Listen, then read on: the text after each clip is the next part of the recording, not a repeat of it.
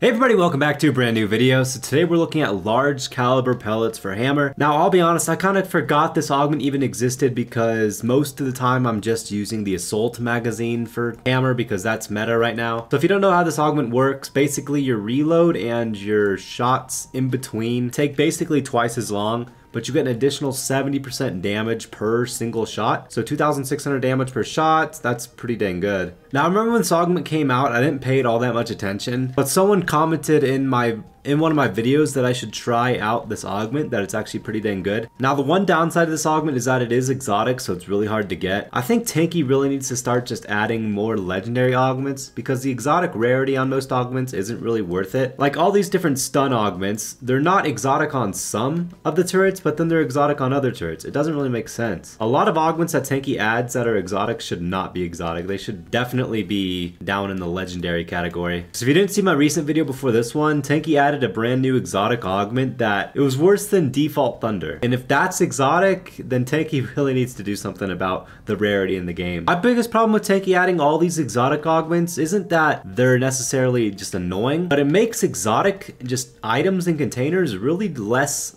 fun to get. Like when I used to get an exotic container and I was looking at the orange, I actually used to get really hyped, but now all I'm thinking is, oh dang, I just got a really crappy augment, didn't I? To be honest, I don't think augments should be exotic. I think that skins should be the only exotic items in Tanki Online. So Tanki's birthday's coming up in a few days here, and unfortunately I'm gonna miss the first day, which honestly kind of sucks, but it's not that big a deal. I'm just gonna miss the first, actually no, I'm gonna miss the first few days because I'm gonna be gone from my computer. So I'm gonna unfortunately probably miss the entire sales. I've heard some rumors that it's above 50% sales, so that'd be pretty dang neat. I'm also looking forward to getting the event battle pass on my main account, grind that out in live streams, because Freeze is my favorite turret, and the chance to grind out the Freeze HD XT is definitely gonna be fun. Uh-oh, one tap that dude.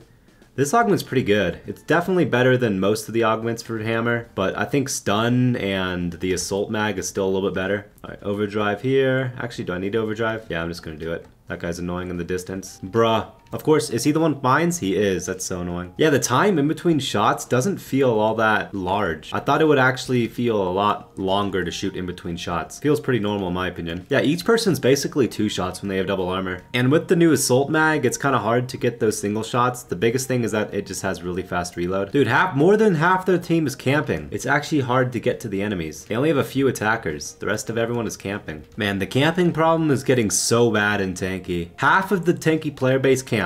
It's seriously that bad. It's getting so obnoxious to go against as well. I'm hoping the bots will help address this issue, but a lot of you guys agreed with me when I said this a few videos ago. The camping problem is 100% getting really bad in Tanki. And I get it, a lot of people like to camp because they may not have the combos that are needed to actually go and get offensive. But it's getting really freaking bad and it's really annoying. Oh my gosh, look at this guy just sitting over here. You think you can get me?